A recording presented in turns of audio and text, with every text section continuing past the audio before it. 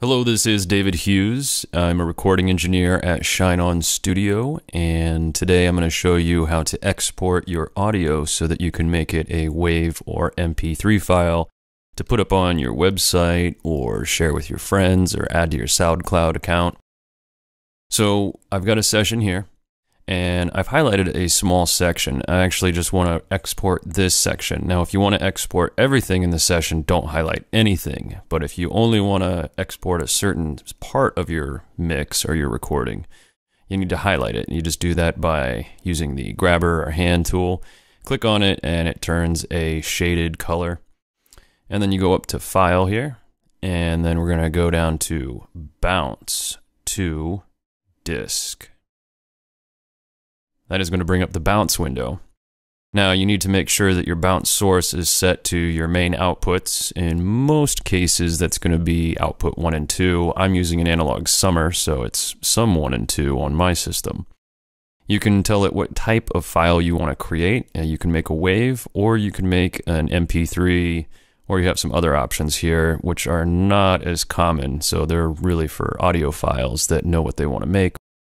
Most of you will just be making WAV files or MP3. Now, if you're going to be putting this up on the internet, I highly recommend MP3 because they're smaller files, they will download faster, and the audio quality for the most part isn't going to be too different. Now, if you're an audiophile, you know there's a huge difference in audio quality, but in most cases, most people put this on their iPod or their phone or something like that, and it's going to wind up as an MP3 anyway, so you might as well save them the time by creating an MP3.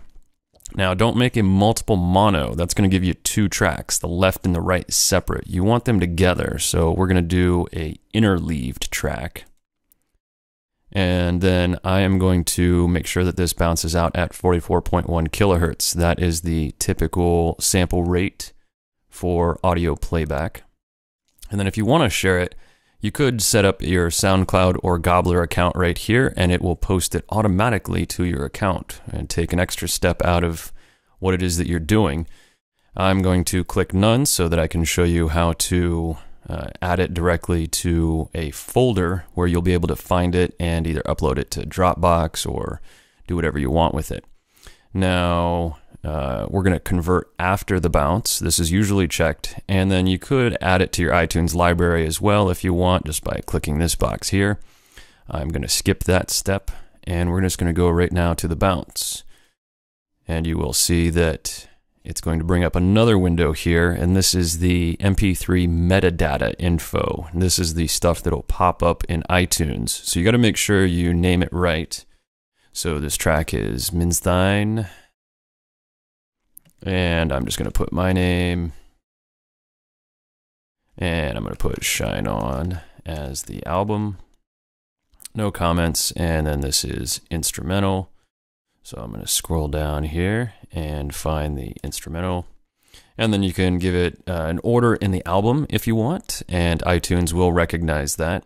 Now at the top here, you do have a couple of options. I recommend encoding at the slowest speed, which is the highest quality.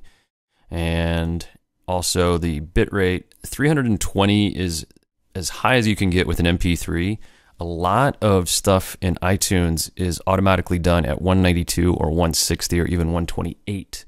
So check your iTunes settings and make the MP3 that's the best fit for you. Obviously, as you lower the bit depth here, that the audio file size is going to shrink. But even at 320 kilobits, it's not that big. Usually most MP3s are around 5 to 10 megabytes, so they can be emailed. You don't have to worry about that. And let's go ahead and click OK. It's going to ask me where I want to save it now. I am going to go into the folder by clicking here, and this is the main folder for this song. I'm going to create a new folder, Shift-Command-N, and I am going to do _MP3. And I do the underscore so that it puts it at the top of the list here. This always is alphabetized, and so MP3 now is at the top. And I'm just going to call this Minstein DLH Mix 1.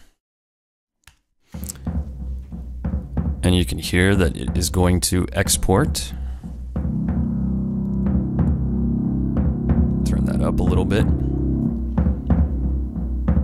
I'm just controlling the audio that you're hearing. This is not controlling the mix that is being bounced. That is all being done within Pro Tools. And while this window is floating, you can't change any of the parameters of Pro Tools. You have to wait. And it shows you the countdown.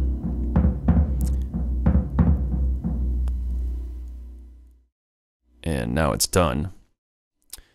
So let us take a look at my Finder window here, and let's go into the record drive, and under my name, here we have the MP3, and we should be able to play it back. And there we go. So we have the MP3 now on our drive, and you can do anything you want with it at this point. Add it to your iPhone, put it up on the web, add it to SoundCloud. But now you actually have a physical file that is mixed down of your entire mix. So everything that you did in Pro Tools, everything that was done over here, all the plugins, all the auxiliaries, all the little techniques and tricks you did, that will all bounce out. There's other ways to do this, which I will go over in a little bit more advanced video later on. If you have any questions, please leave a comment below, and I will try to do my best to get back to you as soon as I can. Please check out my YouTube channel and check out other videos that we've posted here showing you how to mix and edit in Pro Tools. We've also got some recording techniques and some producing techniques that might help you out. Thanks for watching. This is David Hughes at Shine On Studio in Oakland, California.